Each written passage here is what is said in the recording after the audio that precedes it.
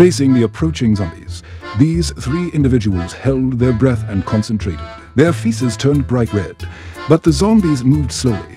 This group of zombies had no vision and could only sense human breath. So as long as they didn't breathe, the zombies wouldn't catch them. But who could hold their breath indefinitely? The old Taoist pinched the side of the man next to him, causing him to cry out in pain.